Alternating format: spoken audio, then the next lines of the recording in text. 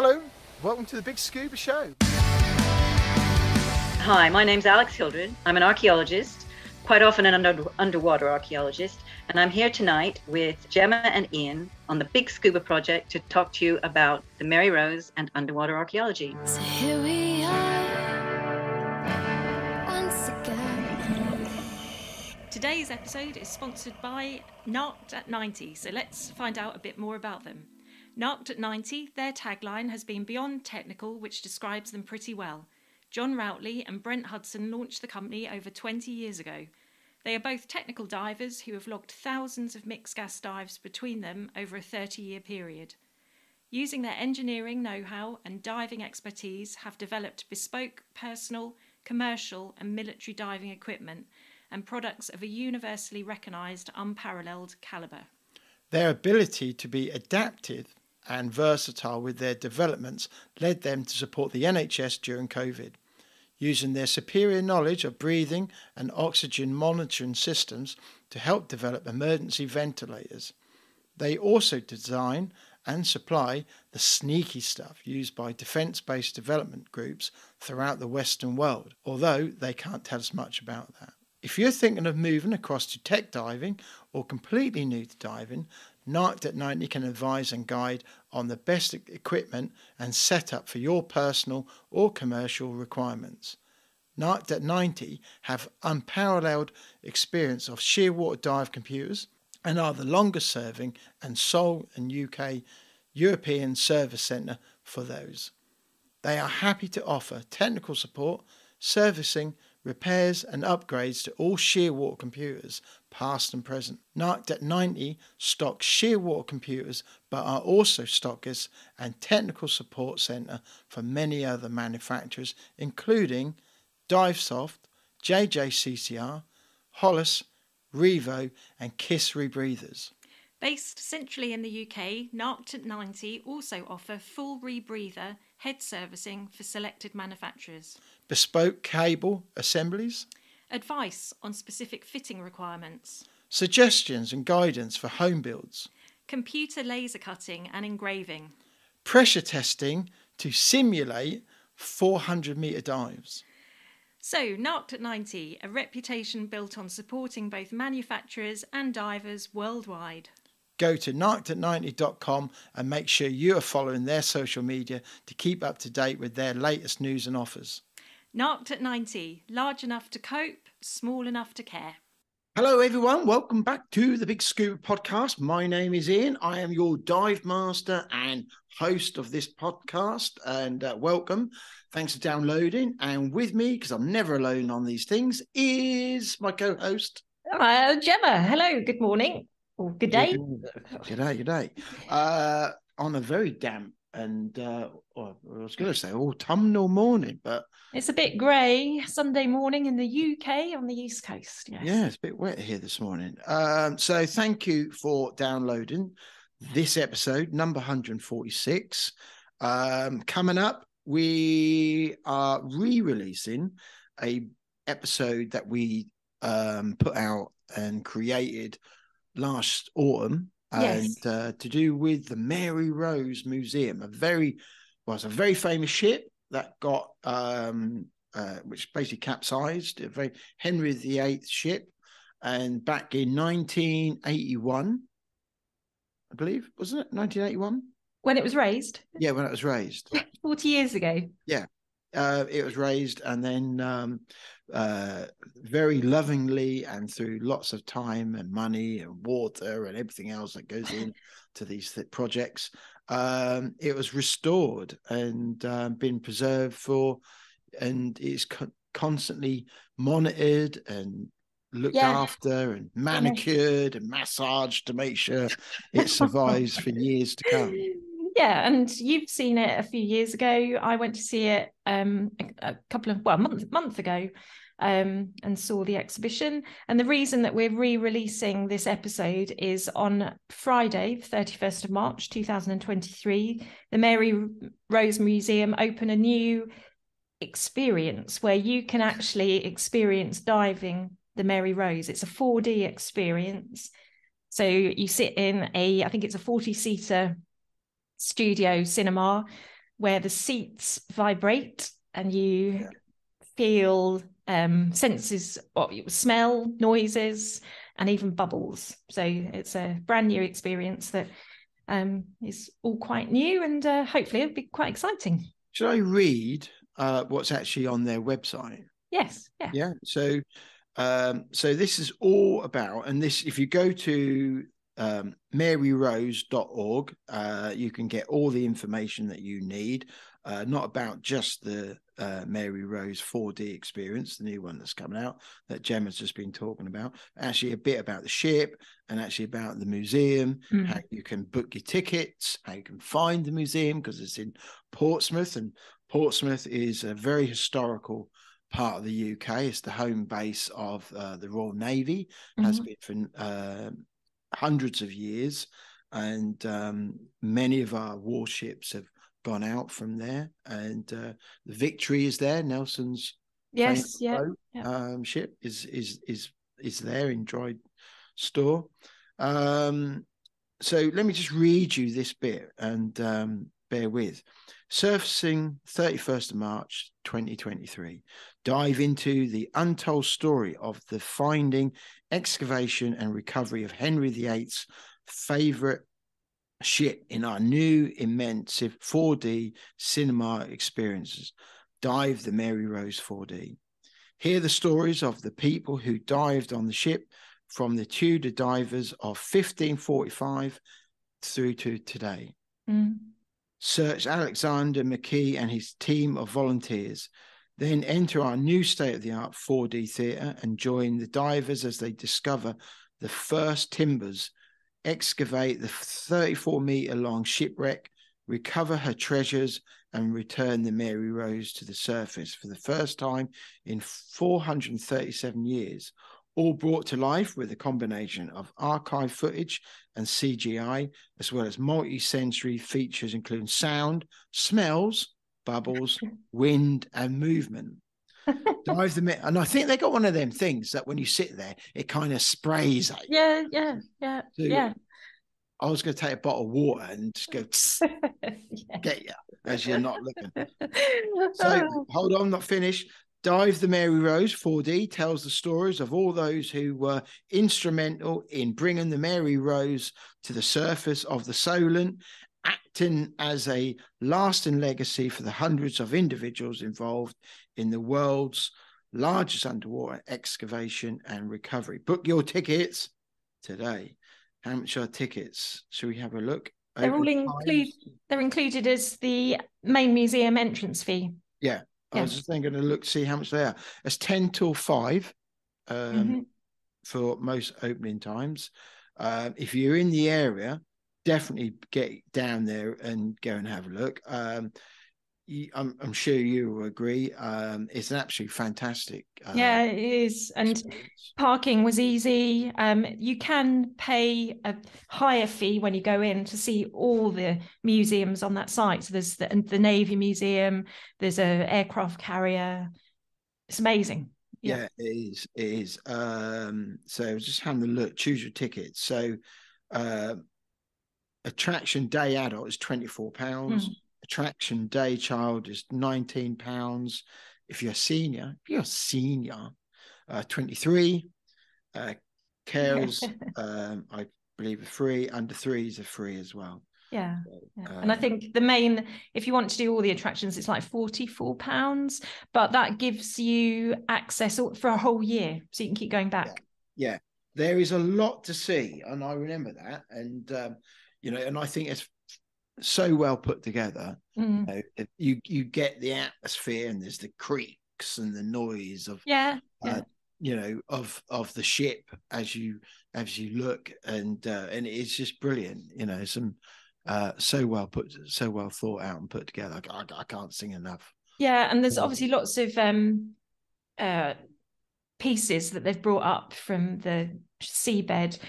Pots, there's clothing, bones. And it was just incredible. So it's not just the structure of the ship that you can see. It is everything that was within that ship and the history of the people on there.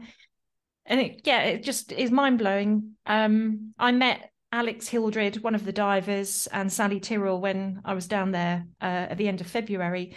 And that just merely scratches the surface, the amount that you see in the museum. They've got huge amounts of storage elsewhere with other artifacts in. Yeah. And when you listen to this episode that we put together with Alex, she explains that there is so much still on the seabed. You know, they rent part of that whole area off the Crown Estate. And there's two reasons for that. Is one, it stops anyone else just going there and using it as some kind of pleasure diving place, and then all that history just gets lost. And it protects that for some stage. Hopefully one day they may have the funds to go down again and recover some more, you know. And keeps that open. We heard Ross Kemp. He's a TV personality in the UK, and he actually has created his first episode of is it Shipwreck Hunters, Treasure Hunters, that comes out I think early April, and his first episode is I've got a selfie with old Ross, you know. And he spoke about the diving at the Go Diving show back in early March, and when the series comes out on TV, I think his first dive is on the Mary Rose with Mr. Mitchell. Huh? Mr. Mitchell. Mr. Mitchell. EastEnders fans. We spoke to Christina Zanato at the Go Diving show and Patrick Widman, and they had no idea about EastEnders. No. So it's very much a UK institution, but not necessarily a worldwide phenomenon. How has that ever lasted so long? Goodness really? Knows. It's got to be one of the most negative, dark, programs depressing ever. Anyway, and how is that still on telly? I'll never know. Apologies if you're an EastEnders fan, but we are not. No, I stand by what I say, be honest. No, sorry. I don't think it does your mental health any good watching EastEnders. Anyway, so so Ross Kemp was there, and he wanted a selfie with me, and I said, Ross, not again. Stop. You really podcast personality. Really need to stop bugging me about this. But anyway, let's have a photo. You know, it's good. It's good that we're friends. Yeah. Anyway, moving on. So the Mary Rose. So we've covered the new experience that's opening on the 31st of March. That's why we're repurposing a previous podcast episode. So we hope you enjoy it. So that will follow along shortly. But Did I tell you that Ross looks so much like my brother? So much like my brother.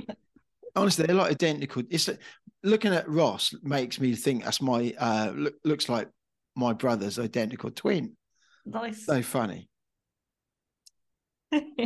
Anyway, what else have we got to talk about? We have got we got to give a shout out to the boys, because Craig Morris, Ben Nurse and Matt Rivet last weekend went all the way to the North Norfolk coast. Yeah, they did. And recovered not just a little bit of rope, but 120 kilo of rope. There's a what do you call it? A net. Yeah, it had all become entangled in the wooden groins on the beach. So obviously it's a bit of a hazard for people. It's a hazard for other wildlife, seals. So they did their bit in recovering. Yeah, really good. So because otherwise it would just stay there or release itself and then go back into the sea to cause more problems. Craig went and cut his hand, as you do when you've got numb hands and you're trying to cut through rope and whatever. Yeah. Because that's blooming cold, you know. Yeah. But well done to them for doing that and getting that sorted out. I've got to ask, right? Because where was it? Sheringham, wasn't it? No, West London. Brunton, yeah. And the crabbing and fishing community is not particularly big up there. Well, it is quite big. You think, but there's not that many. But somebody must have known. Somebody must own that. And didn't they want that back?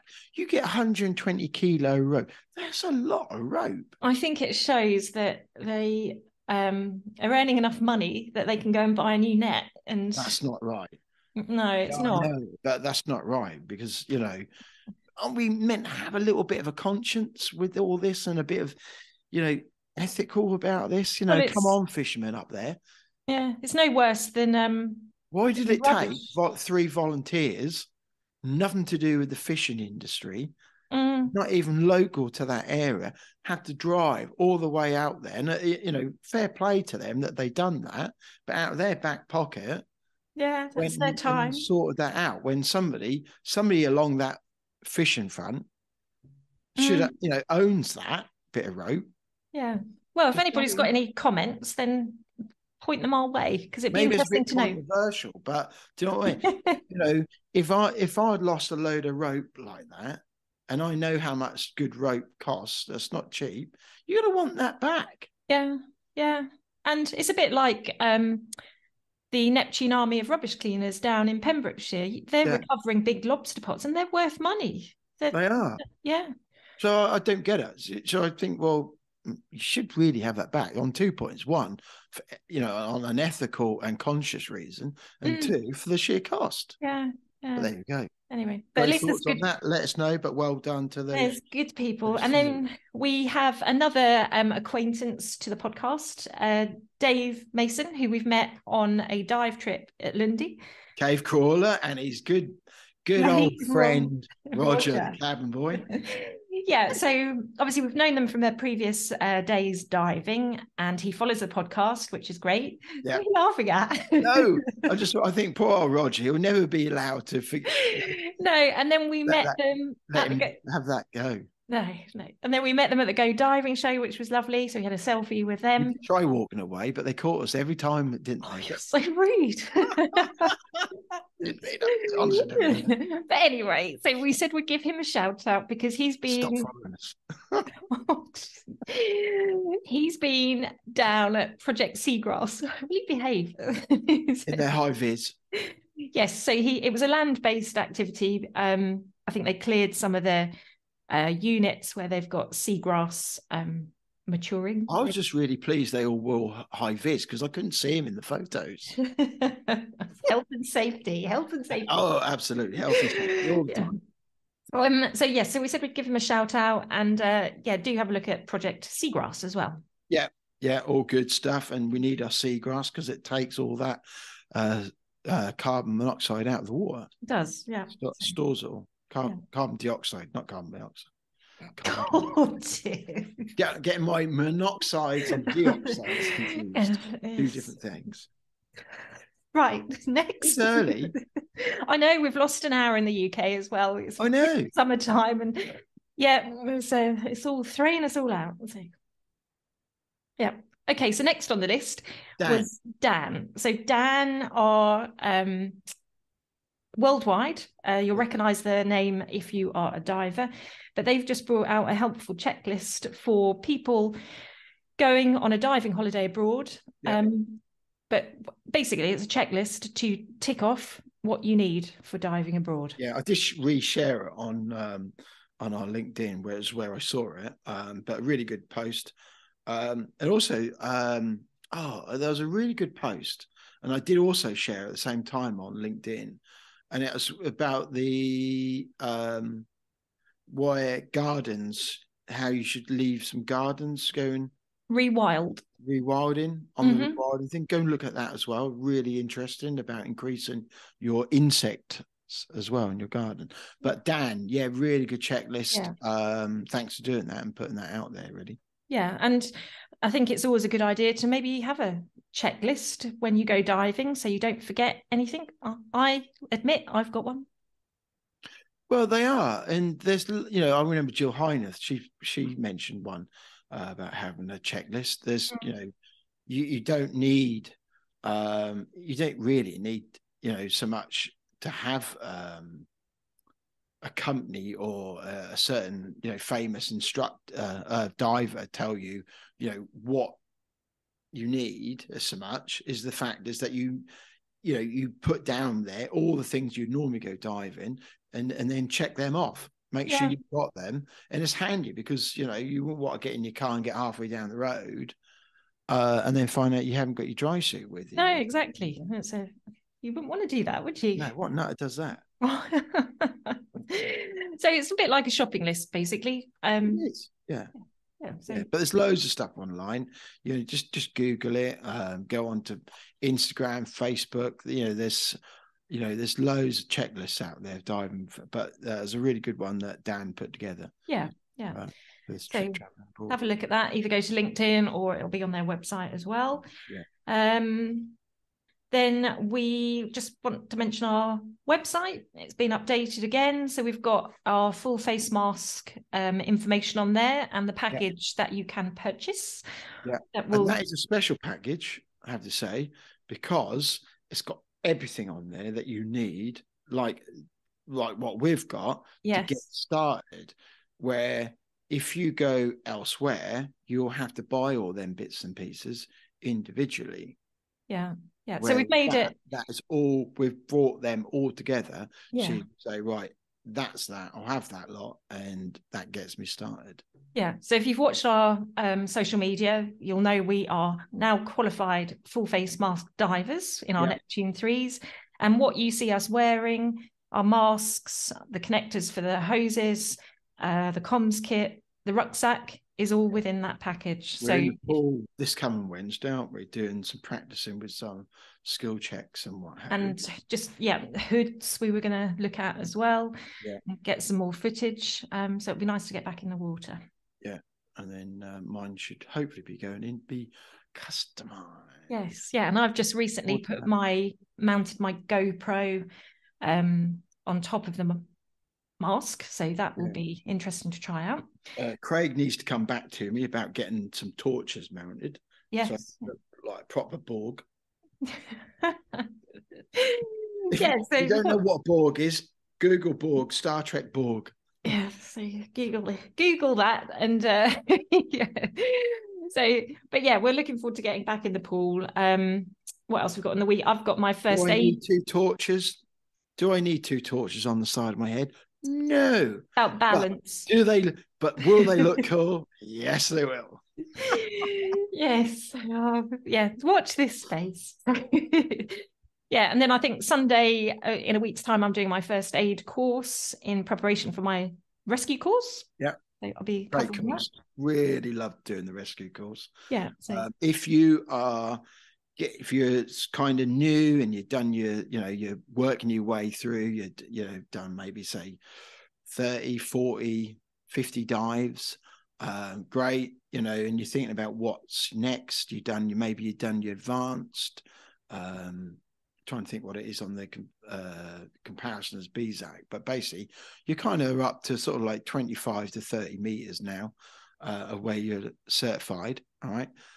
Think about it. Think about doing the rescue course. It kind of is that first course of where you now switch over to thinking about not so much just yourself in the water, but thinking about other people. Yeah. And it kind of is that change of thought.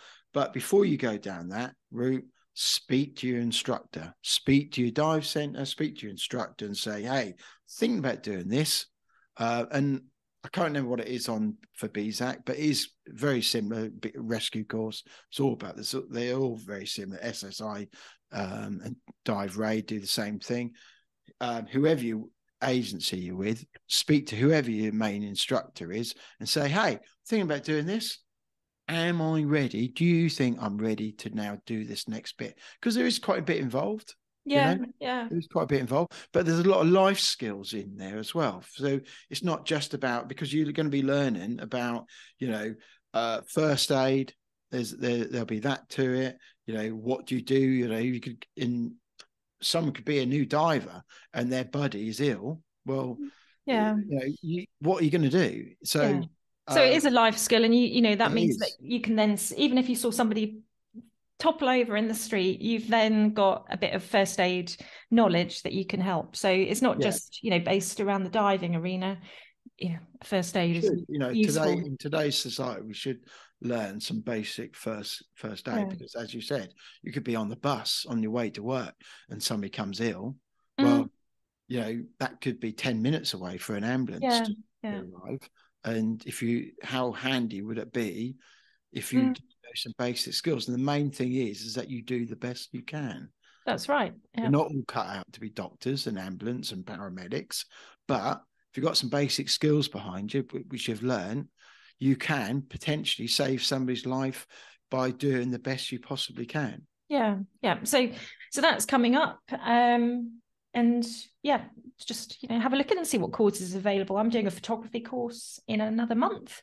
Yeah. Well, so that's just in the pool, but it's just something else to, add another skill and widen some knowledge. Yeah, I'm not doing anything now till I'll be diving, but I'm not doing anything on the way courses go. Not until we've got honey is because my focus now is helping the honey meister get through her open water in first weekend in June, all being well. So she had another lesson in the pool this week with Polly, and that went really well. Yeah, really well. In fact, I look at her and I think, do you know what? You're doing that much easier and more relaxed than what I was in the pool. And I'm not just saying that, that is absolutely true.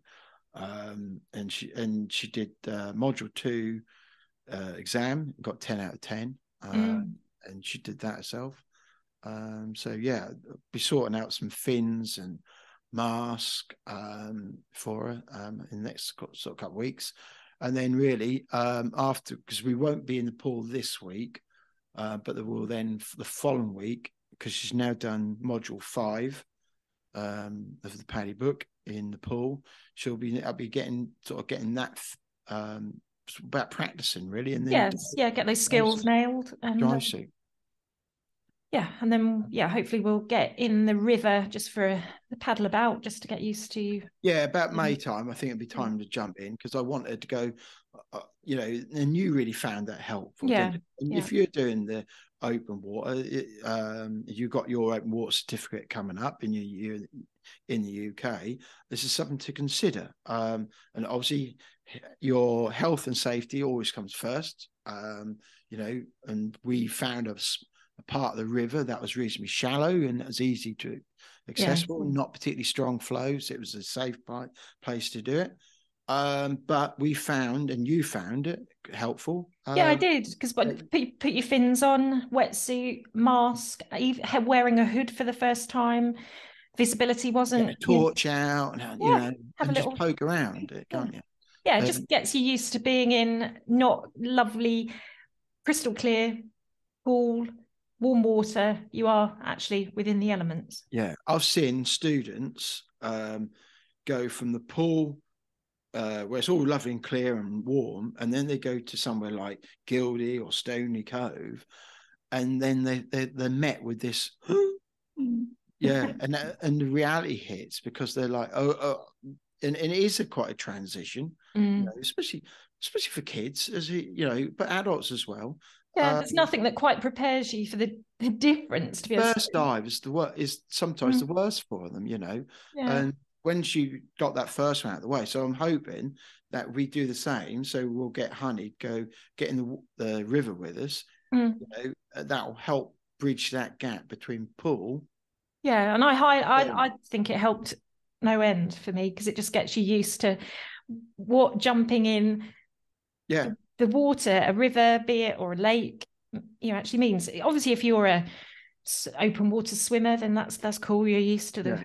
If I can get her to, she'll be 13 then. If I can get her to the stage of her open water certificate in June, where it's basically a tick box exercise, because she's done skills, she's done practicing, she's been in the water and enjoyed it, then great. Yeah. And then from there on, it's just building experience in the water. Yes. Yeah. So watch the journey unfold. I'm not putting I'm sure I've mentioned before, but I'm not putting any pictures up or anything like that. So no. She's not keen on that, and that's her choice, and she doesn't need the pressure. So but I'm happy to share about it as we well, it's an experience for Honey, as well as it's an experience for you, seeing your daughter go through it'd be amazing. Quite an event. Yeah, it will be. It'd be amazing. So So what else have we got? Not at 90.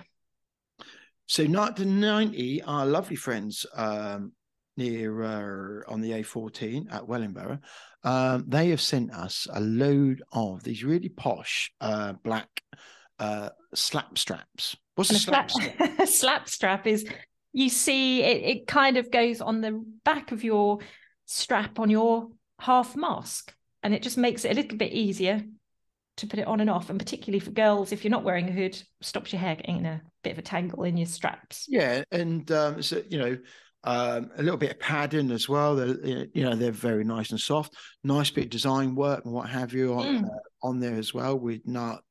Nart's really cool logo. What's that? Genesis almost, and it's like the Genesis. Yeah, that's not on there. It's just the writing, but it's beyond technical. So you'll be recognised if you wear this in at a dive site. Yeah, definitely. And it stops your straps on your mask getting in a twizzle. So it's just looks good. Does your mask get in a twizzle?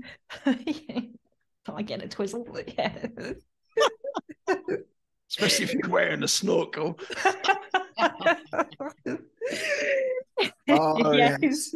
Oh yes. There was one dive when Gemma came up and she thought she'd broke her neck. No. Well, somehow my snorkel had got tangled in one of my hoses, and I was thinking, well, why can't I move my head? Yeah, it's because your snorkel's stuck. Because you need them snorkels at Stony Cove. Anyway, we need to be careful what we say about snorkels and masks. Well, I've got my own views on snorkels. Yes, and an inland lake. But anyway, always need it. But hey, teaching standards. Teaching standards and Paddy's. Paddy teaching way. Yes, but if you don't want your straps in a twizzle, have a look at these slap straps. So we're going to do a little bit of a giveaway, all right, because they are pretty cool. And it'd be really cool to see some of you lovely listeners out there wearing these really posh slap straps. So we're going to do a bit of a giveaway, all right? So there's two. Okay, you can come find us when we're diving. Come find. We've got a posh new flag with the Nart logo on as well. It's really easy to spot. It's all colour and really cool. It replaces the one that we did have with our old logo. Come find us, and first 5 people, we will give you a slap strap. But you must wear it though. We don't see it discarded on the ground because that's just waste. Yeah, and the slap strap is really easy to fit. It's Velcro, so you don't need to take your straps off your mask to install it. It's just simply undo the Velcro, put your straps through, and then seal it back up. The first 5 people come find us with the flag. We'll give you one of them slap straps. Take your photo, and then you'll be on our social media. All right. Yeah. Okay. So that's the first giveaway, is when you see us diving. What's the second one? So the second one is you don't need to obviously physically see us, but you do need to go to the Nart90 Facebook page or LinkedIn page and like it. Yeah. Take a screenshot. Then you need to head over to our YouTube channel and subscribe. Yeah. Take a screenshot. And then go to our website and subscribe to our email distribution list. And then that's our way of knowing that we can tie it all up. And then we'll select some lucky winners. Yeah. We'll basically do that, and we'll send them out to you. So that'd be really cool. So yes, that helps us. We'll help you, and you get to have one of these really posy slap straps. Yeah, and if you want to look at them in greater detail, they are on the Nart90 website. Yeah, I'll be putting one on mine. Yes, I'll see if the Honey hasn't got a mask yet, but when she get one, I'll see whether she wants to put one. Yeah, we'll wear our half masks in the pool on Wednesday, so we'll take some pictures and plug those on social media as well. Yeah, and thank you very much to Nart90 for supporting us with them. Yeah, and thanks for the sweeties in the box as well. Sweets? Yeah, you didn't tell me about sweets. Haribo sweets. How come the post goes to you and you get sweets? Yes, I'm on a diet, so I can't have sweets. Don't talk about sweets. No. Anyway, so there's been quite a bit in this one. So the main thing is Mary Rose Experience. You need to go to maryrose.org and look at their website, book your tickets. Full term, got holiday coming up, Easter break coming up very soon. Yeah, we've got Easter. Good time to get to the Mary Rose. If you haven't been, and there's so much in Portsmouth and the surrounding area. Hayling Island is, for even non-divers. Yeah. When that tide go out, it's a massive beach and really good for the hydrofoil boats. If you look at them. Windsurfing, kite surfing. There's so much to do down that area. If you're thinking about getting a few days and stay down there, if the weather, if even the weather's not particularly great, there's so much to do. Yeah. But do get your tickets to the Mary Rose experience. I can't say it enough. Yeah, and if you do go, let us know and tell us what you think. But that'd be really cool. We're looking forward to our premiere of it on Thursday. Yes, that's gonna be awesome. Never been to a premiere. No, so I look forward to that. Little road trip. Looking forward to meeting some of the people who have been involved in it. That's going to be quite an experience. And here and there, it's going to be quite a night for them. Yes, yeah. It gets everybody together that's been involved in the Mary Rose raising, and obviously hopefully we'll get a few discussions with some of them and get a few interviews, and perhaps we can get them out to you, or there'll be some stuff on YouTube anyway. About that. Yeah, lots coming up. Should probably just mention as well. Just changing the subject very quickly. We had a great interview with Patrick Widman. We did on Friday. Yeah. So Patrick, we met personally at the Go Diving Show. He was a speaker there. He's a big time. Well, he's an explorer. That's kind of what he'd probably like to be known. But he's an amazing diver, cave explorer, and he came on, and we had just an amazing chat with him, didn't we? Yeah, went over time, and there's a lot. He talks about about how he got started and what have you. The downside of social media. We talk about that for a little bit. The diving that he does, some exploring he's done. Yeah, incredible. And his presence in the water, and he talks about that. Absolutely brilliant, and we look forward to sharing that with you probably the next sort of couple of weeks, really. It might be the next episode, to be honest. So we've get that out, and have a look on their website, Pro Tech Dive Centres. Patrick's on social media, Instagram and Facebook, but head over to their website and have a look, and look Patrick up. He's only a youngster, and what he's done is just pretty amazing. And when we had a short interview with him at the Go Diving Show, it was on one of our previous episodes, but actually we did a recording, and it's actually on our YouTube as well, so you can actually go to the YouTube. It is in the stadium, so the sound is not massively brilliant, but but he gave us an update, didn't he, on what he'd been up to. And basically who he was. So if you want to see Patrick in person before the podcast episode, go to our YouTube channel, subscribe, and have a watch. Yeah, it's all there.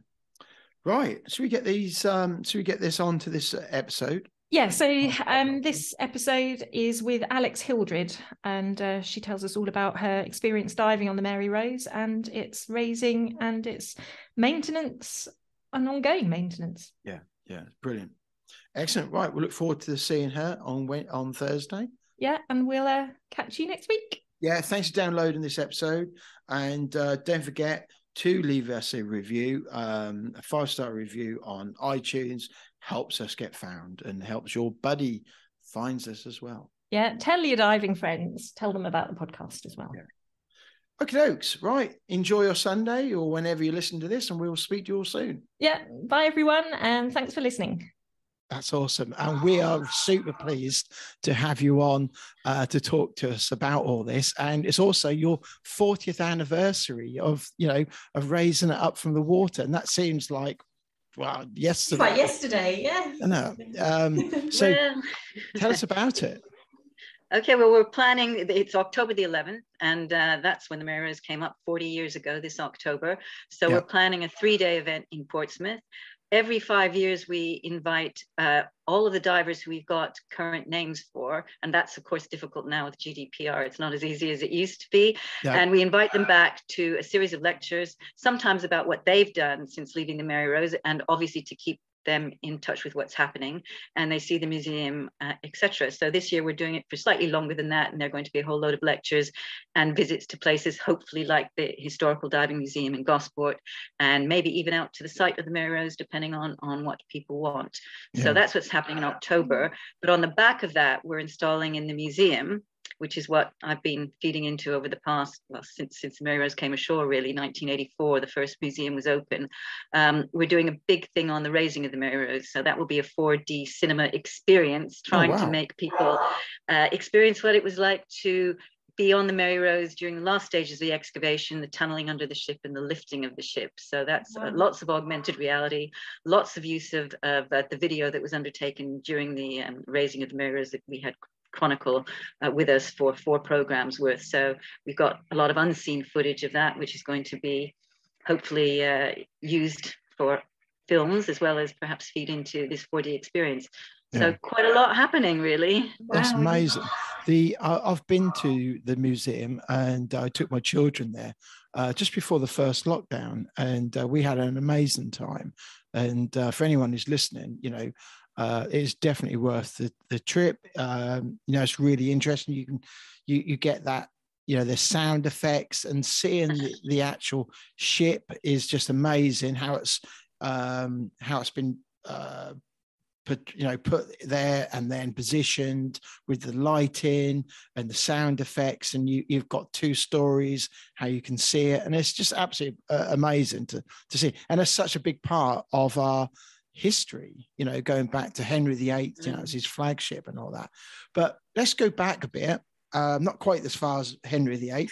Let's go back to the late 70s when you first put the project, you were thinking about putting this project together, because, you raised it in 1982, but wasn't the project started much before that? It really started in the mid 60s with a local person who was a scuba diver, BZAC club diver, South Sea branch, who was a historian, and he wanted a project to look for historic wrecks within the Solent, and the Mary Rose was obviously the sort of the pride and joy. There are quite a number within the Solent, but he set his sights on the Mary Rose, and so a group of volunteer divers, 10 or 20 at the most, augmented by whoever they could get, really. So it was the South Sea Sub-Aqua Club, some people from Portsmouth, BZAC, Portsmouth, South Sea Sub-Aqua Club, but also Southampton. And things like Royal Engineers and firemen, people with holiday time would come and work with Alex McKee on weekends and occasionally a couple of weeks in the summer to basically scour the seabed, but just put people in the water and look at various features and see whether there was anything underwater. And we've got a rough idea that it was somewhere off South Sea Castle, because there's an engraving which shows the sinking of the Mary Rose. So by looking at that, taking that as a sort of a center point for search, certain areas were searched and very, very little found to begin with. But in the 60s, a guy called Doc Edgerton, or Harold Edgerton from MIT, was coming over to Tobermory to look for the Tobermory Spanish galleon using his sub-bottom profiler. And Alex McKee, who had then been joined by Margaret Rule as their conservator, and she was just learning to dive at the time, convinced Doc Edgerton to come and go over the area that they thought might be, where the Mary Rose would most likely lie. And they found an anomaly. And within a couple of years after that, an iron gun was found. And then 3 years later, the site itself was found. So, it was amazing. Timbers were found in 1971. And by the end of the day, 4 timbers had become a run of 20 timbers or 30 timbers. And it was the side of a ship that was very old. And the gun had been found several years earlier was of the type that could only be Tudors. So basically the Mary Rose had been found. So what sort of depth was the wreck lying at? 12 meters is a really good depth for archaeological work, 12 meters to the seabed. And then obviously when we got further down and in tunneling under the ship, which had to happen for the lifting to put the wires through the ship, that was a 20-meter diving table. And that everything changed when that happened. So that's a completely different sort of part of the excavation, if you like. But most of it done entirely on scuba until, again, in late 1980-81, when the ship began to be dismantled in order to prepare for the lift. Some of the team went away to various places and did surface supply diving. It did part 1, HSE part 1, so that they could safely wear helmets and do the heavy lifting that was required to get some of the big guns out and to tunnel under the ship in particular. So at some stages there were 2 teams working, and then some on surface supply, and the bulk of us on scuba still, the archaeologists, most of the archaeologists on scuba, although a number of them went onto the team and learned surface supply. And then we were augmented in 82 by a team of Royal Engineers as well. So it was quite a busy thing, and we were on a diving support vessel which was moored over the site for the entire diving season, which could be from February until December if we were lucky with the weather. And then we'd stay, the full-time team and the archaeological team would be on board for 2 days and 1 night, and then you'd have a day off to go in the office and sort of clear all the nitrogen out of your system. Yeah. So the bulk was done on scuba. So we've got 500 scuba divers helped it happen, you know. Wow. And that is digging the ship out with their bare hands, getting the debris away in airlift. So it was a huge organization, really. You know, even the grid, the whole area above the site had a grid, not necessarily for survey, but so that you could hang off it, so you didn't need to touch the seabed, because once you did, it was like flour, the visibility disappeared. So the engineering aspect is something that's never been told. You know, to build a 40-meter long, 15-meter wide grid that's divided into 3-meter squares that coincide with the natural wooden divisions of the ship. So you were working on in the upper deck in bay 3 of the ship itself, and then above that you had this grid. Those are sort of the untold stories, and the complexity of getting 40 divers a day in the water safely, in the right place, on the right tide, to work the right number of minutes, all on scuba without computers was amazing. Yeah. It is, yeah. We were saying earlier, weren't we, how different diving would have been back 40 years ago to how it is now. We didn't have dry suits until 1981. You know, it was a dry suit. Then we looked at our dive times, and suddenly, instead of having to come up in, because the best tide was the easterly tide, which you had 96 minutes, you'd get cold when it was, you know, early in the spring, if you like. And our dive times just went through the roof then. You know, we were all pretty good on using air, unless you were working really hard. But it was the fact you were cold that sometimes stopped you. And the dry suit was just an absolute revelation. I just imagine what that must have been like when, you know, having the dry suit after all that time in cold water. You know, that's a challenge in itself, isn't it? As the health and safety point, but also there's that, you know, concentration of, you know, what you're doing and being freezing cold. That's a big ask. Especially if you're just sitting there drawing. I mean, airlifting is something, at least you're using your hands and moving a bit. But, you know, if you're sitting on a grid or dangling from the top of a grid, putting your legs around it, your legs get cold and start shaking. And you start shaking. So, yeah, dry suits were great. But all sorts of changes in technology. And then the HSE came in and things changed a little bit. Was you like developing technology and things as you went to help? Certainly through the excavation, yes. So basically, before the Mary Rose, airlifts had been used in loads of things, especially civil engineering, but they were quite heavy and made to be negatively buoyant to stay on the seabed, and they were big steel things that were hard to move around. Yet we were trying to hold them above the sediments, and just instead of using them to dig with the exception of perhaps the tunneling under the ship, we were just using them to take away the debris, because we were carefully exposing things like wicker baskets, where you can't have this huge monstrous airlift when you're trying to get delicately excavate a wicker basket or human remains or a leather jerkin or shoe. So we made them neutrally buoyant, which was great, and so that you could actually just move your hand over the mouthpiece. They were 4-inch internal diameter, and then go up or go down or whatever. So you were almost using them as a buoyancy compensator as well as an excavation tool, and they were wonderful. You could almost dance with them. You know, the only problem was we had 11 on each side of the shipwreck, and inevitably they got tangled up, and that was it. You know, in mid-water you're trying to untangle an airlift. But again, that's due to the size of the project. So big projects that have happened recently, like the Invincible, you know, they're 2, 3, 4 airlifts maximum, maybe even 2. And we had 11 that you could have 11 people airlifting at once if you wanted to. Now that rarely happened, but that they were stationed along the length of the hull so that you could have access to wherever you wanted to with it. And 11 on the port side, because the tides went east-west and the ship was north-south. So it was big engineering, you know, operation really. Yeah. So who was in charge of all the divers, and who was in charge of making sure, everyone was doing what they should be and things like that? Well, Margaret Rule was the archaeologist in charge of the entire archaeological program, and she had two deputies, one who was principally considered with archaeology and the other who dive safety, and he managed all the dive safety. That was Jonathan Adams, who's now professor of archaeology at Southampton, and is he's been doing this huge project in the Black Sea at finding the earliest intact shipwreck at 2 miles deep and stuff. Wow. But yeah, Goodness. so he set in place the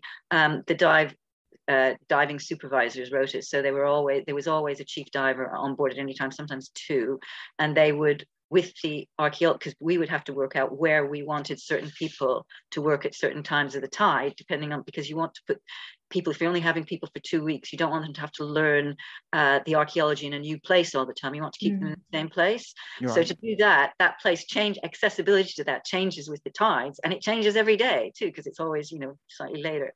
Yeah. So it was the archaeologists within certain trenches. We divided the site into trenches, who worked out the dive rota, and then that was managed by the dive safety officer, who logged people in and out of the water and made sure that if they didn't come up, we had a series of bells on the ladder to come up, and people knew who was in the water. And then every time one of the full-time team went in, or an archaeologist, before they would go to their place of work, they'd be told to check on however many people were in the water closest to them, just as an extra safety thing. So yeah. I think I've seen a video somewhere of divers using some kind of suction pipe thing. Well, that would be an airlift. Yeah, it's basically a downpipe from a gutter. The vertical downpipes in plastic, where you bring in compressed air to about 30 centimeters above it, so it creates with an on-off switch, and it creates a vacuum.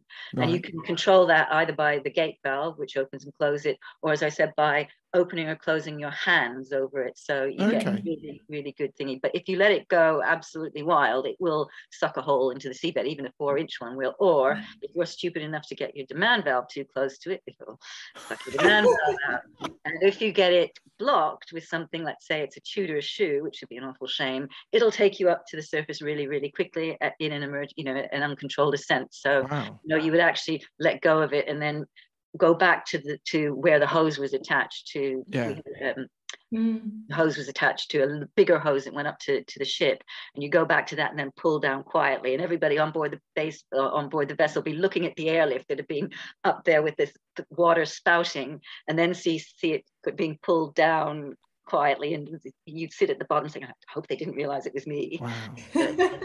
So it was really good that you had the support from like the Marines and the Navy. Then they were wanting to get involved and help with the engineering. And yes, in 1982, I mean, we didn't have that many during the biggest excavation was basically 1979 to 1982.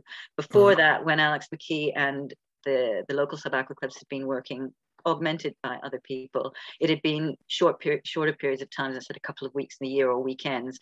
But when the Mariners Trust was formed in 1979, we knew that it was a race against time, because what we wanted to do is open the whole ship. Before that, the ship had been found, and basically timbers had been worked around the timbers to try and work out which way the ship was lying, and then put trenches across the ship to understand the structure. And we decided that if we ever wanted it up, the best thing to do is to open the whole area, which is why we put a grid over it, and so that you could basically work from the grid. So, and to do that, that's when we had a big change. But from that period on, we didn't have so many Royal Engineers until late 1981 and 82, when they came to do very specific jobs, like dig the holes for the foot positions for the platform that was lowered over the ship, that eventually the wires from the ship were attached to. And then the jacks on the legs jacked it up and moved it into a cradle. So what was it like trying to get people involved? So back in those days, we've got, so today, when we look at things today, we can look at putting things on social media. We can do all sorts of things really quickly to get support for a project. But back then, how did you go about then getting more support? And was everybody really supportive, or did they say, well, it's an old ship that's long gone and we don't need to worry about that? how did that come about? Well, the British Sub-Aqua Club were very, very supportive from the start. So were the Sub-Aqua Association. So we'd have articles in Diver magazine, and that obviously through the network of BSAC clubs, which even then was there were quite a number of them. Yeah. And we formed our own Mary Rose special branch. So for the divers from Mary Rose, and local radio stations, but also, anybody who worked for the Mary Rose Trust full time at that time was expected to spread the word. So you do it wherever you could. And I mean, there were advertisements in newspapers for anybody who had a couple of weeks to spare and was a diver, ideally with a certain number of dives. And I think it was said you had to have over a 10 mil wetsuit to begin with. You wouldn't be allowed unless you'd done like 10 dives and or 8 mil, maybe it was 8 mil wetsuit. Yeah. So did you actively go and dive, on a regular basis while all the excavation work was being done? And what, elsewhere? Or no, on the Mary Rose. Yeah. I mean, I was part of the team that was on 2 days on, 1 day off. So in 79 and 82, that's basically what I did. 82 changed a bit, and actually it was 24 hours on, 24 hours off, except for what we were doing as the archaeological team was emptying the archaeology that was left on the west side of the site, which could only be done on a westerly tide run. So we just came the tide runs, and over the couple of months we were there, that inevitably meant some at night. So you might come on at 12 o'clock at night to dive at 2 in the morning, and then go off at 6 in the morning, and then the next team would come on to do it, and you'd do that round the clock. So in 1982, that was completely different for all of us. You had people, the salvage and recovery team with Kirby Morgans, water jetting and airlifting, making tunnels under the ship to drill through it, and us inside madly trying to finish the last of the archaeology on the western side, even if it was at night. So for that, we had a chandelier, because we found this at the 11th hour. We brought up this whole brick structure that had collapsed. We thought, oh yeah, that's the galley of the ship. And then I think it was as late as middle of May, this entire brick wall became exposed, and we thought, oh my God, we've got a complete pair to the galley on the other side of the ship, and that's like 2,000 bricks. It's a lot on a ship. Yeah, so there were 4,000 in total, and 700 logs that the Mary Rose. What was the brick wall doing? Well, it's basically a big auger. It's like a pizza oven below with a big round area that was beautifully made with the bricks going in a circle around it, to take a huge cauldron of brass that would cook the food for the 500 men. So with the ability to dangle roast a venison joint or a joint in front of the firebox that was in an arch underneath, or baked bread. It's a really very, very useful thing to think that, oh my goodness, you've got these whole thing to deconstruct, and it's complete. So you have to survey it in position, and you're doing it at night, or part of it was being done at night, because that was it would be. Why was you working 24/7? Because to get it done.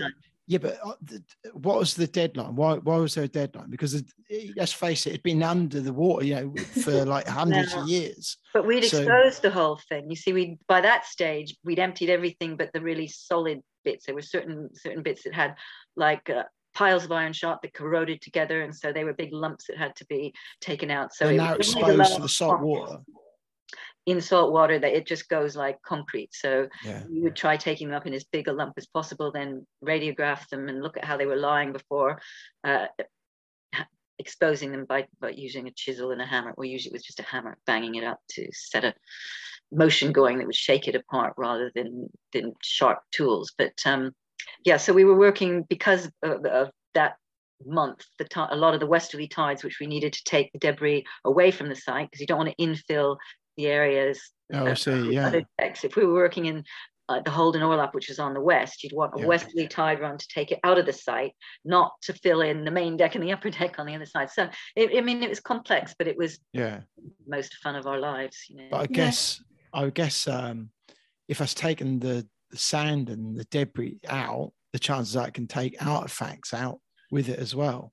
I see your point. So so you're being very careful, but as a result of that, actually, when the Navy was going to, they were thinking of dredging the existing channel into the harbour for the two big carriers, the Queen Elizabeth and the Prince of Wales, and the area that they we're doing, widening it to, is going to just clip part of our historic wreck circle. So the Mary Rose, the seabed is actually protected around it, and only we can work it because we've rented the seabed from the Crown Estates Commission.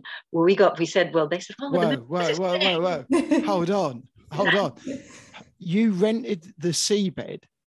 Even before the Mary Rose was found, when this W feature was picked up by Sub-Bottom Profiler and the gun had been found, before the Mary Rose Trust was formed, a committee was formed in 1967 to acquire that area from the Crown. So we still pay an annual fee. It's like if you have a mooring, now you rent that bit of sea from the Crown Estates.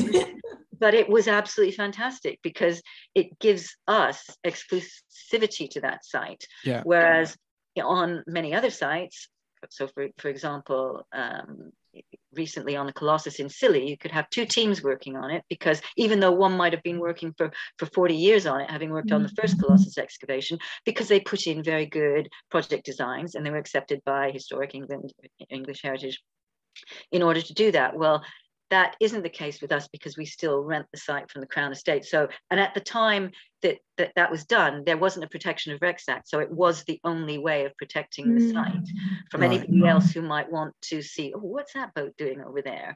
You know, maybe we should go and have a look. So, and that was the only way of doing it, was to do it that way. And we still use that. And what it means is that no matter how good somebody else's project design is, you know, we've put all these years, millions of pounds into it. We're curating the collection. We will work with other people, and we do work with other people, but it means that, you know, it's working with us rather than instead of us. So it was a really, really far-sighted move. Yeah, that's fascinating. You know, because that you're still renting that. So our excavation, but especially you know, recovering part of the English heritage and culture. So I lost my train. So is excavation still ongoing? Well, actually, there's a vessel surveying. It's I don't know whether it was yesterday. It's had 2 days. Wednesday or today. So I haven't checked to see whether that's happened. That was through Southampton University, and that is using multi-beam. So regularly, various universities that we work with might test their equipment with new students and go out over the site, because they know there's a big hole there with some features that, you know, they'll be able to see. And they say, you know, it's a monitoring thing for us, which is absolutely fantastic. But we're scheduled to dive on it on the 12th and 13th. This is a week on 2 weeks today or something, Thursday and Friday, because that we've noticed that there's some erosion on the northern part of the site where the anchor buoy is, which marks the historic wreck site. It's a big buoy that sort of says Mary Rose keep off type of thing. And we got it exchanged in 2014 for a bigger buoy, because we had a data logger on the seabed that was collecting all sorts of information and sending it to us. And in order to do that, you needed a bigger buoy, which meant a bigger chain. And in time, that's actually made quite a hole for itself in a very sensitive area where we still think there might be remains of the bow castle, because if you said you've been to see the Mary Rose, you'll notice that there isn't a bow.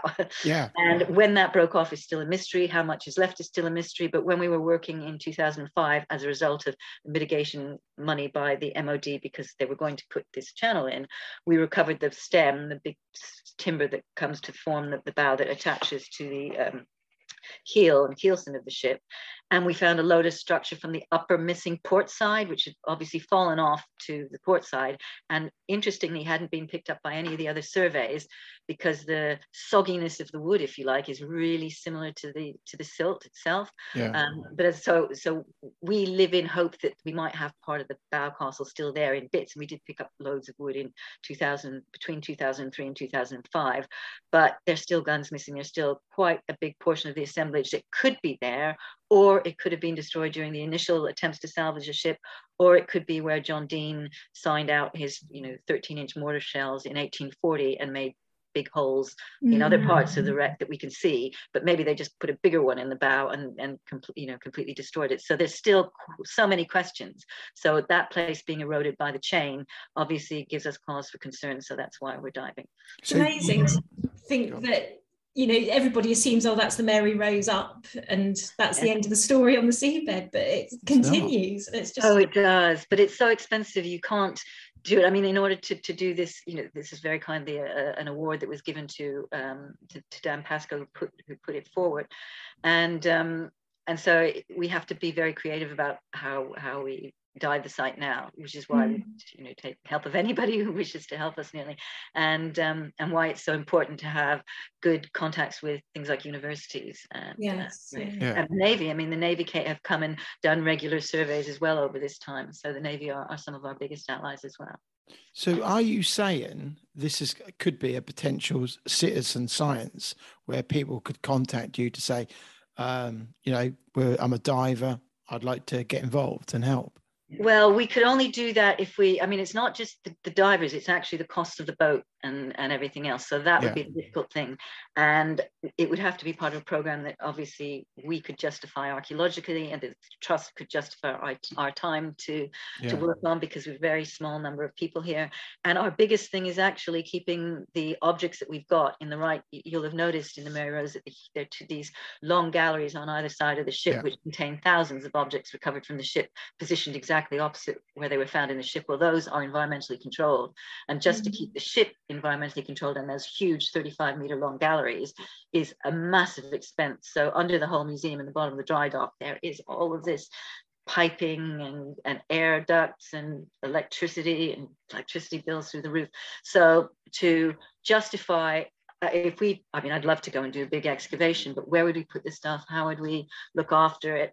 How is that the best use of the few archaeologists' time who are left? So people can be involved, but it would more likely have to be us deciding that we wanted to actively fundraise for a big project and get a team together and then ask people to join the team. That is such a big trade-off, isn't it? Because so on one hand, you've got these items which are potentially there. You've got the Bow Castle, which is potentially still there. But if you bring it up, you've got a plan for it, and you've got the space and then the funding that's needed.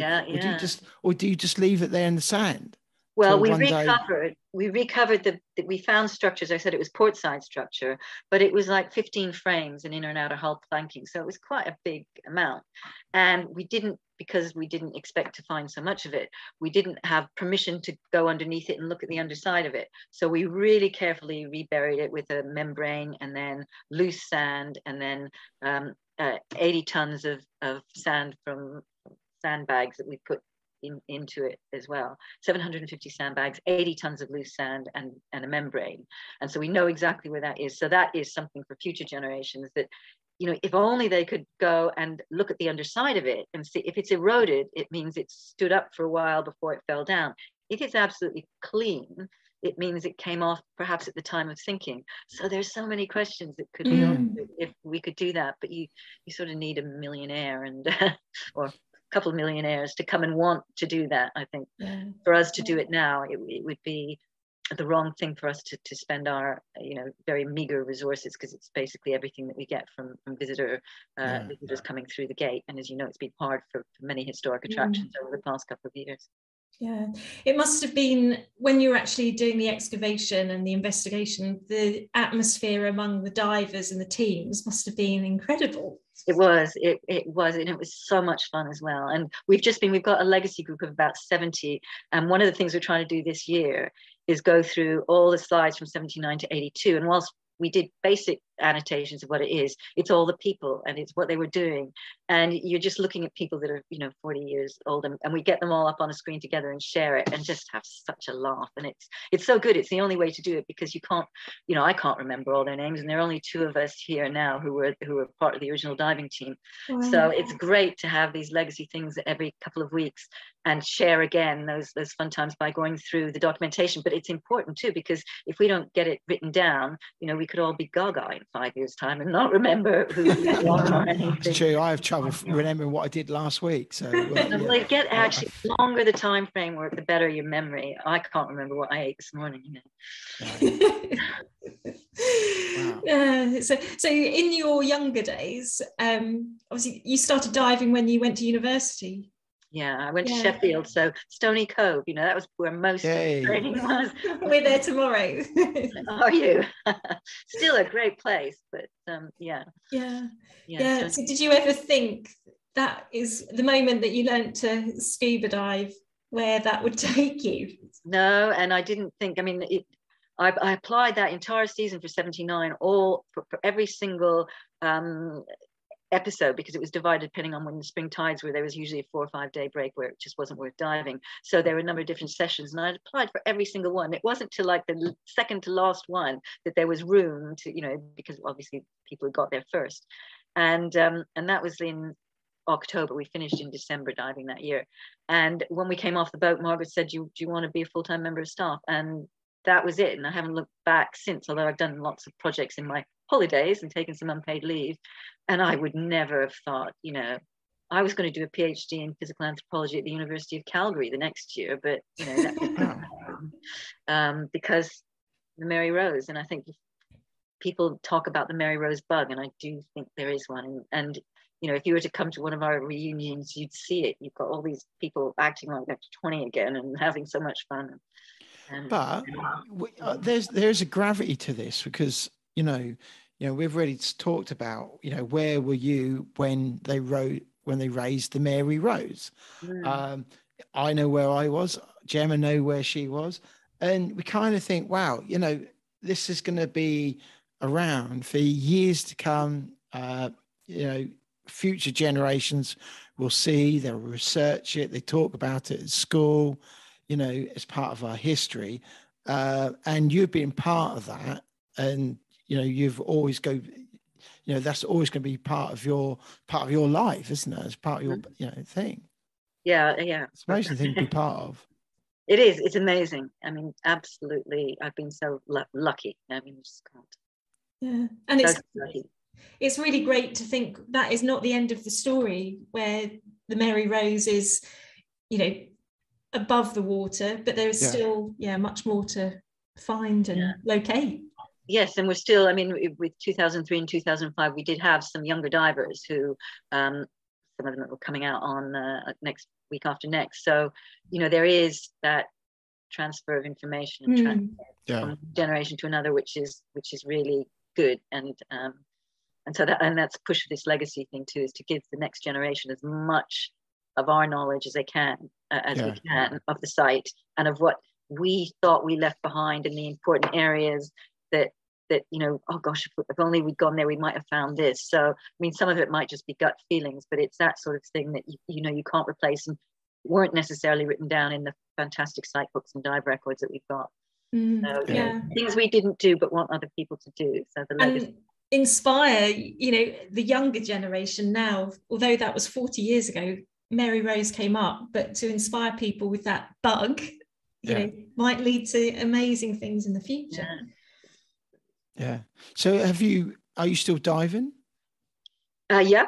So I dived on the Invincible 2 years ago, and not a lot has happened since the lockdown, but and then before that, the Rosevike on the Goodwin Sands, and as I say, Mary Rose in 2 weeks' time. Yeah, that's good. So what level did you get to yourself? Well, for BZAC, it was advanced instructor, and for a while, my husband, who was then working on the Mary Rose as well, had a diving school, which we taught both. So I helped teach scuba. So we taught scuba, and he did some, because he was on the dismantling and then the salvage team, he also did some come and try it surface supply stuff. So that was in Gosport. So we did that for a couple of years. I was an advanced instructor. And then when the HSE got, underwater archaeology became more involved in health and safety, various other things, because we were all then definitely at work. I went to Fort William and did a part 3. So I got a part 3, which is all you need for the sort of work that I'm doing. And various other things. I don't really need explosives. And wow. Other people can do that. So, do you dive like for pleasure, recreationally, rather than? I used to a lot, and we have a house in Scotland, so it's a beautiful place to dive, and all my 4 children dive. So, but it's sort of not so much because it's so much of a job. It's probably not as much as most people. But we did with the diving school. We went to Malta quite a lot and then had a project in Malta, the Grand Harbour in St Paul's Bay. So I would say we did a lot of diving. Most of it you'd probably classify as work, even though it was fun scuba diving, teaching people to dive. But it wouldn't be. I've never been on a liveaboard just for a holiday or anything. No. I'd love to. And I've lived Enjoy aboard those great warm wrecks, but it's all waters. been working. But Yeah. you know, if you love the work, where's the Yeah, work? that's true. Where's the work holiday boundary? It sort of doesn't really exist. So what's been the most surprising thing, do you think, has come out from the Mary Rose? You know, what's been the one thing you thought, wow, I wasn't expecting that? Okay, I think it is the recent work we're doing on the human remains, which are showing that of the few that we've done detailed research into, that 4 out of the 8 people that we've looked at in detail seem to be non-English. So including one whose father was definitely born in North Africa, because that was one that we did DNA rather than isotope analysis. So I think it's still learning about the crew and about how diverse England was at the time. And so that in the museum, we actually have an exhibition which is due to end in June, which explores diversity in the crew of the Mary Rose. So I think for me, that's one of the most astonishing things that we found out and are continuing. And that is a huge reservoir. You know, we've got the remains of probably over 200 individuals, perhaps a bit more. And each one of those can potentially, as techniques get better, inform us about not only life and where they were born, but things like the diseases they might have suffered, the genetic things they had. So how many were wheat intolerant? What can you tell by the calculus on the teeth of what the gut microbiota was? So all of these things that might happen in the future. And, you know, we can't do too much now because a lot of this stuff is destructive at the moment. You know, you need to take a sample and you destroy the sample in doing it. So that's why we're doing so few. But the amount of information that we're getting, suggesting things like the DNA, I mean, the DNA of the dog has been unbelievable. You know, it's a Jack Russell type of, closest to the modern Jack Russell. And we knew it was just recessive for a gene that nobody thought was around at the time. It's basically gout in dogs, but it was thought to be a later thing, a more modern thing due to inbreeding. Well, we can now say, sorry, chaps, but it was around in 1545. And so there's been so much. And so I think it's the science and the application of science and the new science. And we've seen that in just things like acoustics, for example. You know, we did some early trials with range meters on the Hull in 75 and 82 and various other things. But now acoustics is the one thing that photogrammetry and acoustics, that's it. You know, and those were just pioneering things now. And it's the same with what we can do, I think, with the human remains and studying the assemblage with techniques as they evolve. So science and the Mary Rose and the assemblage is just incredible. So it's everything. But I think, you know, the human remains are going to be something which humankind will benefit from. That's amazing. And that's, you know, as more science and new technology comes on stream, that it opens up new questions. Absolutely. With the artifacts that you've already got. That's just amazing. Yeah. But you wouldn't believe that you'd be able to look at things that are intact 2 miles down in the Baltic, you know, or the Black Sea rather. You know, you just wouldn't. But now you can, and you can be voyeurs on that journey. With the Mary Rose, we brought it up, so it's slightly different. But there are many ships that will just be passengers on a voyage. But we've got a lot, and we have to look after it and continue to explore it in any way we can. Yeah. No, it's really amazing. Yeah, just to think, like Ian says, as technology advances, which is quite quick, then it opens up so many more doors and provides so much more information as well. Yeah, no, it's really interesting. So so hopefully that will inspire people to visit the museum and learn a lot more about the Mary Rose. Well, and also, people who want to be involved in underwater archaeology can join the Nautical Archaeology Society. There are loads of different levels of courses you can go on, and they have active projects that they run that allow divers to go and join and enjoy archaeology and become part of the maritime archaeological family. So, I would say anybody who's interested in that and in finding a different purpose to dive, perhaps that they hadn't thought of before, that looking at the Nautical Archaeology Society would be a really good first step. No, I haven't heard of that one before, so it'd be great to try and get more people interested, because I think you say archaeology and people just think of people digging holes in the ground, don't they? And it's just like, but taking it underwater is and everybody needs to have a reason to dive, really. Absolutely. And you can, and photography is wonderful. Now you've got hat cameras and various other things, it's completely different ball game. You can do photogrammetry like that, whereas before you'd have to take 1,000 still photographs. Yeah. Now you just swim around the site and got 6 people with hat cameras, and you've got something that you put on a headset, and you've got a virtual tour. So that's fantastic, the visualization. But actually, there's nothing like getting down there and looking at it and investigating yourself, and it's still the most marvelous feeling, one of the most marvelous feelings in the world, I think. Yeah. You had a tough bag, to put up with those doing that work in such cold water. That's tough. And when you look at today, we've got thermal gloves, we've got heated suits, dry gloves and full face masks. It just goes on, doesn't it? Lovely, nice hoods that people spent, ages researching and experimenting, how it makes them warm to wear in cold waters. And there you were doing it in wetsuits and stuff. That's tough. And Fenzies, I mean, talk about having a rubber ring around your neck sort of thing. And now these wonderful buoyancy compensators. Yeah. And obviously computers to work out your dive times and any stops that you might do, etc. And obviously dive computers, Trimix, and dive computers and different mixtures of gases that they've opened up completely different avenues for underwater archaeology as well as sports dive. Wow, that's amazing. We've got some set questions. We fire all our guests, so we'll try these on you. So if you could take 3 divers, and they can be divers, they can be people from history, but you can take them with you to show them how it was back in the day. Who would you take?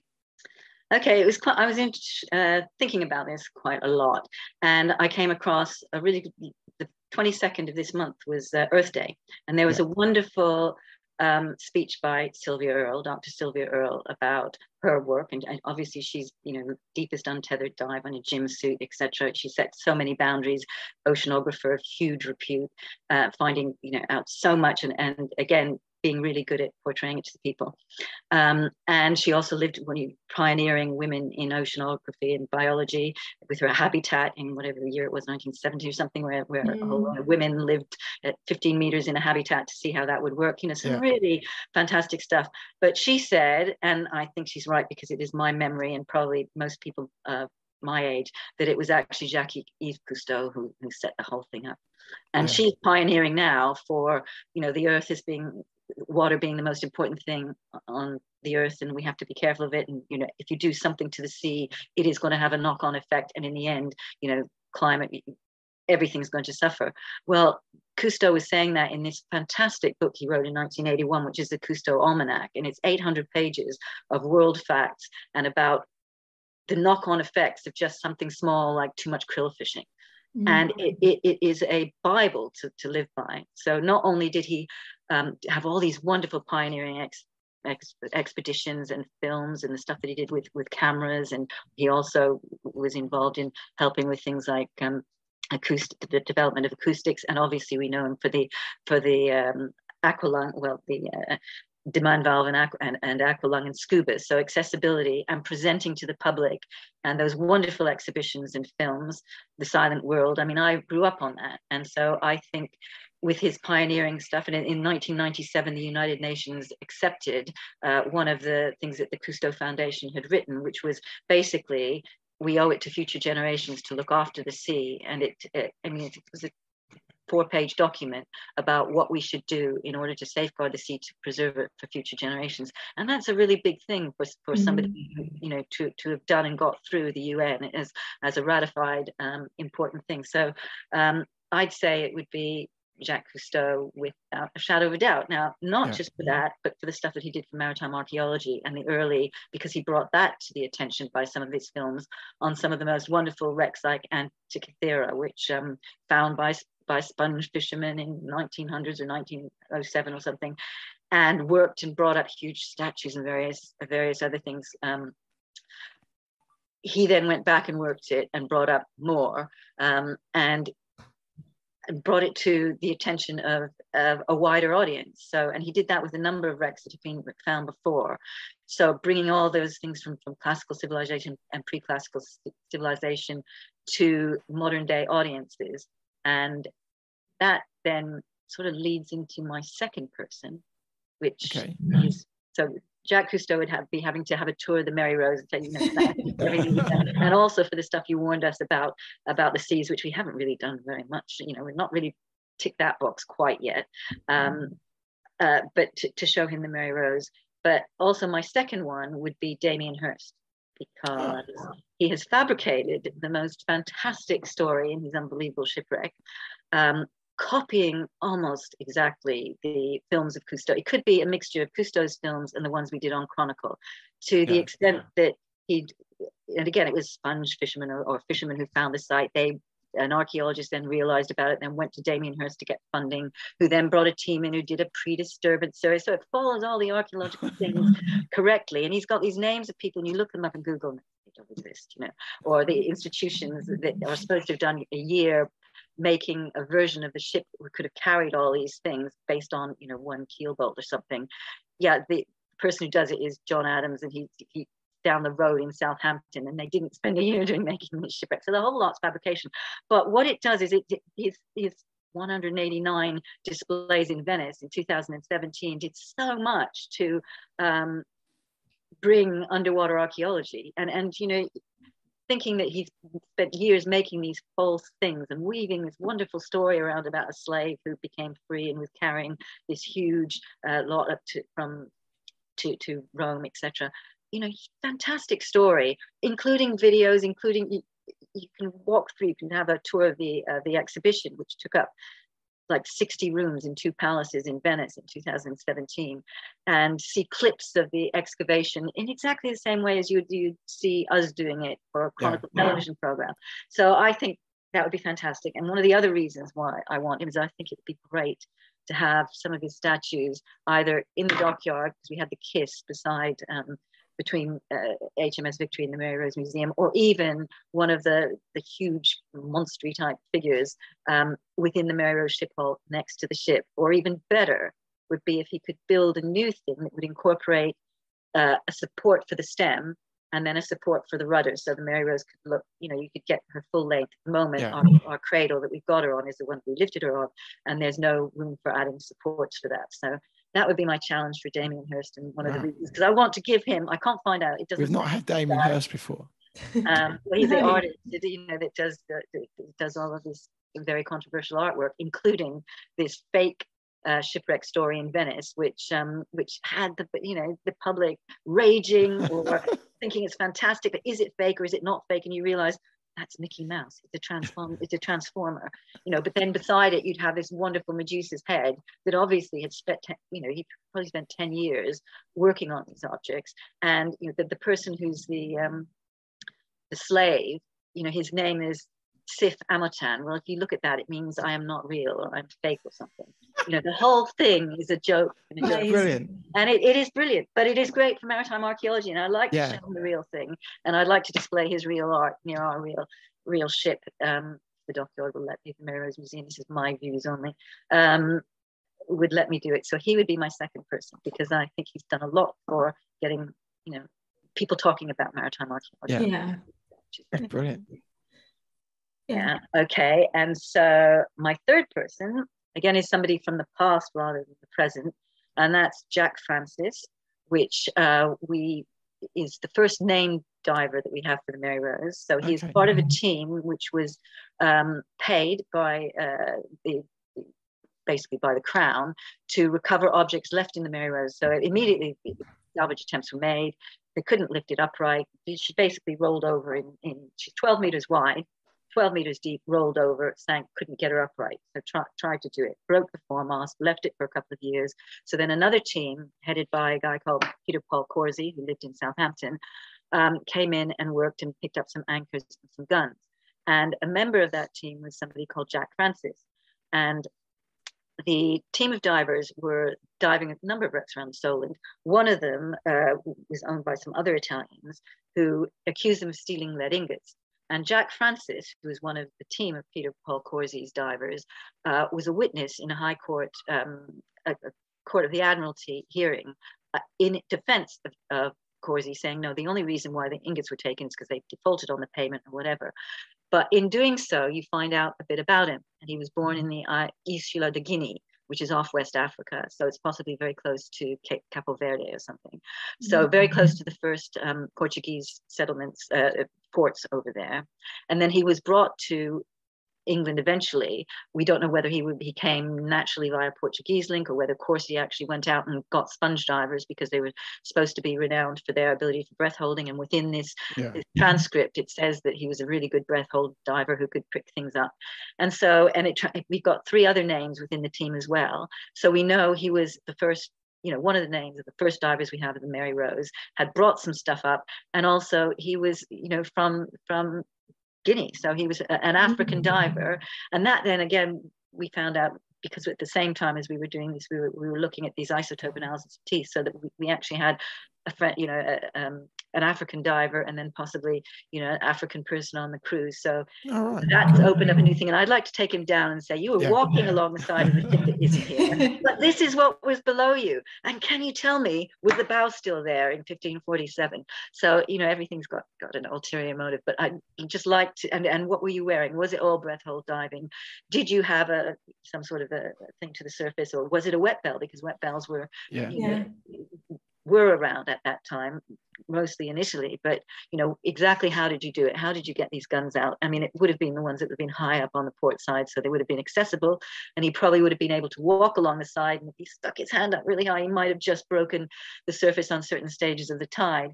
But I would like him to be it. And then I'm going to do a wobbly with the 4th and add one that you wouldn't have had, and that would be a great grandchild of mine. Oh, cool.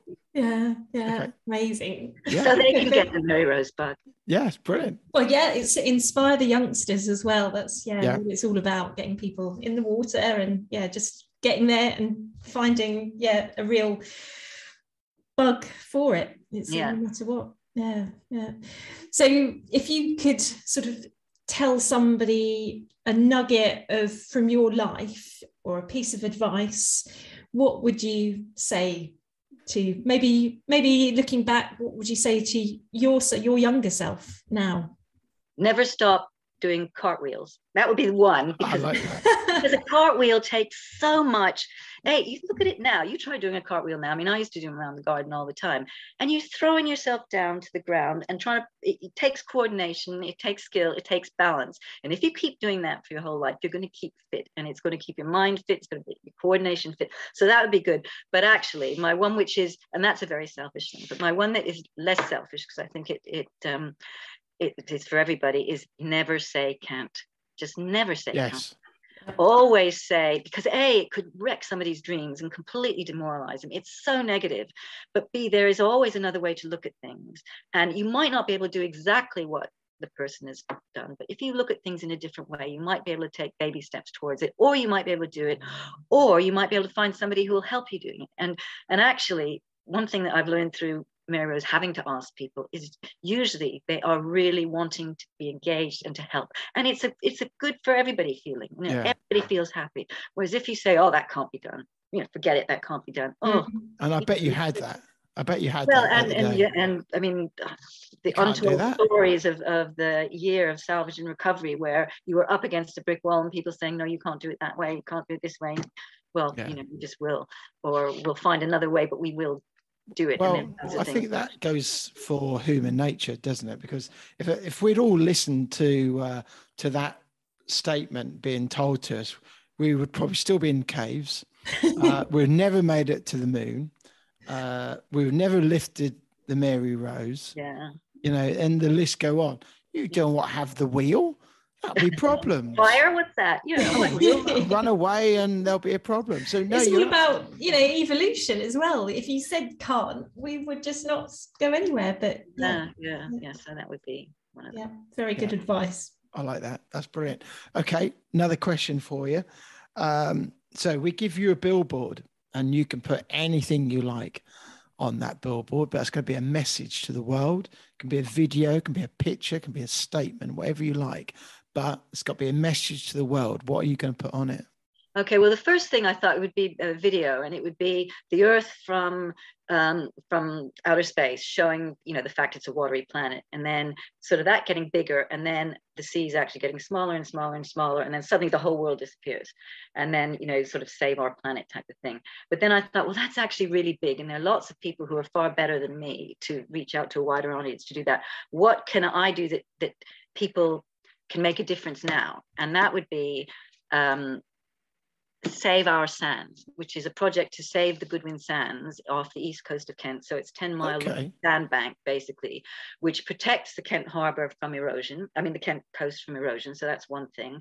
It was an area where, in between this sandbank, which comes up to the surface very much and is a ship swallower, there are over 2,000 known wrecks on it, the earliest of which is 13th century. There's sort of 5 wrecks from the Great Storm, or 4 wrecks from the Great Storm of 1703. Over 2,000 wrecks. It is undoubtedly the largest UK reservoir of wrecks within it. So 2 meters of sand is wanting to be taken off it. It's being delayed and delayed and delayed. It's a marine protected zone, of conservation zone. So it's got a grey seal colony of 500 seals. The intertidal habitat would go. It's been between the banks, and it's about 4 to 6 miles off the Kent coast. You've got an area called the Downs, which was and still is a safe anchorage during certain times of when there weren't bad storms. So the whole place, I think there's something like over 40 airplanes at last known position during the war was around the Goodwins, and they haven't been found yet. So the potential is enormous to cover everything from prehistoric stuff right the way up to the Second World War, and, you know, possibly even modern disasters as well. That's and to take 2 meters off the top of that just to infill parts of the western Dover Harbour, you know, it's probably to make a car park for lorries or something, is just unbelievable. And there's this big campaign that's been going on for a few years to save our sands. And I think that's something that we can all do by contributing towards that. I think they're doing some fundraising for it, but they're also trying to get public behind them for a public outcry. And I think that's something as divers that is sort of closer to our hearts, and probably easier to actually really make a difference now, rather than a worldwide difference that is great and we have to do it, but it's not something that we can sign up to right here, right now, and know that it has a chance of getting somewhere. And every little effort that somebody puts in helps for the bigger cause, and ultimately And as divers, we don't want those beautiful places to erode, because you erode, you know, you take it off one bit or off the top and it will have erosion in it. That happens actually anyway with wrecks coming in and out of the sand, because the sandbanks do move. But, you know, to do this sort of thing, and it's only because it's cheaper than getting it elsewhere, you know, the costs that have been done for doing it, you know, it showed it's basically cheapness. It's cheaper to get the aggregate locally than it is to bring it in. And so they're saying, okay, well, the carbon footprint is bigger if you have to move it, but the footprint ecologically is just huge. And the computer modeling that's being done has been proved to not be particularly accurate in something else. So I have no faith in it. Well, we'll make sure there's a link to that in our show notes. I wasn't aware of that, to be honest. So certainly something I'll be having a look at. No, NAS, Save Our Sands. We'll look that up and then pop it in the show notes as well, so people can find out a bit more about it. And come to see the Mary Rose, obviously. So if people want to find out more about the museum, have you got social media links where people can go just to find out a bit more? Yeah, www.maryrose.org, and there are all sorts of Twitter and other things. And I'm told that our Twitter person is on that. We've got a digital marketing person who's doing all that. Oh, brilliant. Yeah, well, we'll put all the links to the actual museum and the social media links, so people can find out a bit more and hopefully be inspired to come and visit as well. Thanks, and good luck with everything you do. And I have enjoyed listening to the podcast that I have listened to, so cave diving ones.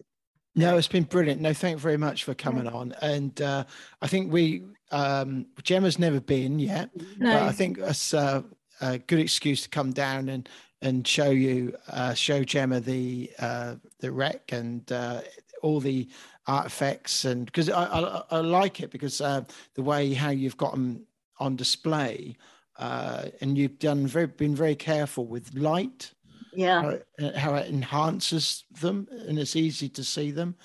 So like that, it's brilliant. So it's really nice, and definitely I'd say to anyone who's listening is to go and visit. It's brilliant. Yeah. Well, the best thing that I got is when we brought the divers in when the last reunion was 2017. So we just opened the new museum. The bottom 2 levels are just glass, so you can look at the ship right through it. Whereas before we only had small windows because the ship was being dried and there were all these tubes over it. And they walked down. They said, "Oh my goodness, it's just like swimming down the main deck." But you can see, you can see further than half a meter or a meter, and that for us. The few of us who'd worked on the exhibition from the time it was underwater, it just, that was the best result we could ever have.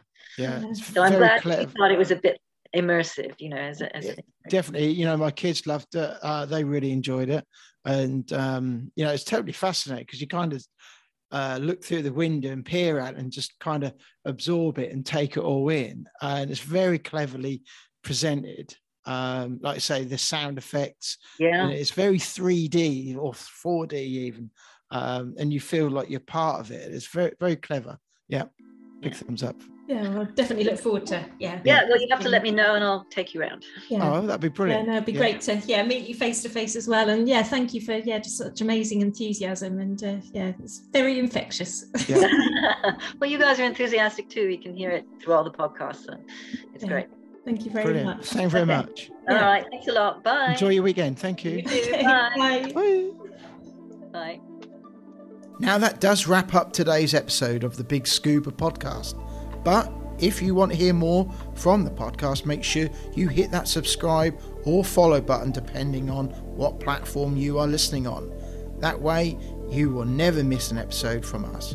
But if you are listening on Apple Podcasts and did enjoy what you heard today, we would really appreciate it if you head to the show page to leave a 5-star rating and review. It really does help us. If you do, please take a screenshot of that review and send it to us on Instagram, and we'll give you a shout out to say a big thank you. If you have any questions for us, or anything that has been mentioned in today's episode, be sure to reach out to us on any of our social media platforms or send us an email. The links are in the show notes. We will get back to you no matter what. If you have made it to this point in the episode, we both want to say a big thank you for tuning in, and we'll see you on the next episode.